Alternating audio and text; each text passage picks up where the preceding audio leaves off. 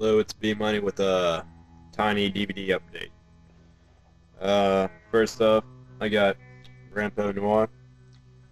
I've heard a lot about this. It's supposed to be some pretty cool Japanese short movies from. It's a bunch of different directors doing adaptations of this one Japanese writer's stories, Edogawa Rampo, who's supposed to be like the Japanese Edgar Allan Poe. Supposed to be some cool stuff. It's from a company I've never gotten anything from. It's Katawaka Japanese horror, Katawaka Video. Yeah. And I also got Chan-wook Park's Lady Vengeance. Yeah. This is the third installment in the Vengeance trilogy, starting with Sympathy for Mr. Vengeance, Old Boy, and then Lady Vengeance. This one's probably my second favorite. I don't like it nearly as much as I like Old Boy, but that's not saying much. I love that movie. And Mr. Vengeance is still really great, but I like that one better. And lastly, I got the first season of Carnival. This is a show I used to watch with my dad a long time ago. This is actually his. Somebody go get it for him because it was on sale for like $17, but in a couple months he'll forget about it and I'll add it to the collection.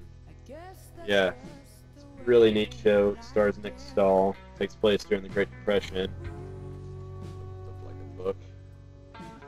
This is a 6-disc, I believe. 2 episodes a disc, 1-hour episodes, 12 episodes. Ooh. Don't know if you can see all that. Yeah. Carnival.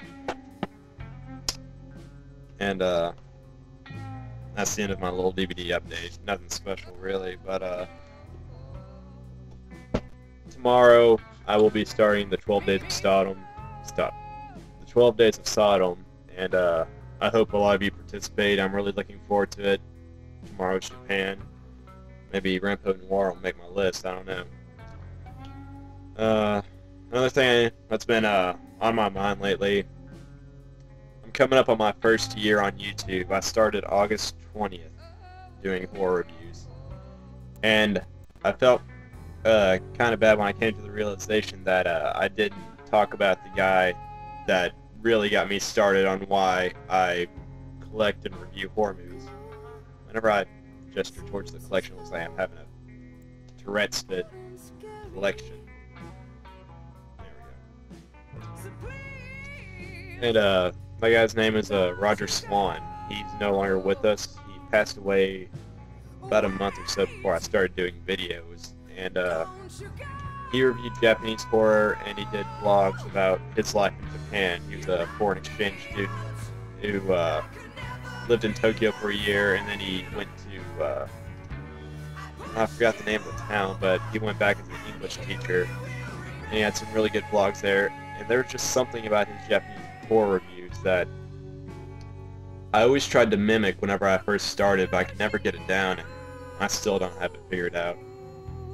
But I'll leave his link below. Really great horror reviews, and that's the whole reason why I started.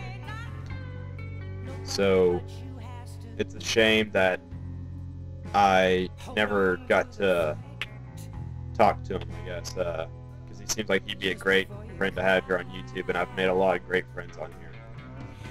So I'll leave his link below. Definitely check out his videos. Goodbye.